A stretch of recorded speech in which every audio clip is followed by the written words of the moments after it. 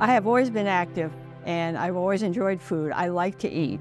I have had a garden that provides my family with most of our vegetables for the last, 30 some odd years. As a nutrition ambassador, it's a pretty unique role, I think, that Second Harvest established to support the work that they do with providing nutrition education to the community. So as a nutrition ambassador, we go into their teaching kitchen and help their staff with the clients who come in and go through an educational program or lesson.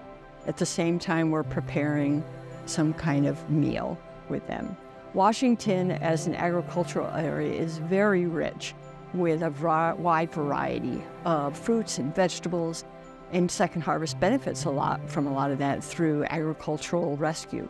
And by working with clients on, here's a lentil, and here's a very nutritious meal you can make with a lentil. It just provides the client with an opportunity to learn how to cook something with an available product that tends to be good from a budget perspective. And a key thing I think that we do through the nutrition program is provide clients with a good understanding of what is good nutrition. And a program like this, over time, I strongly believe, supports a community in getting them to be healthier through basic education. Food would seem to be the logical first step toward better health.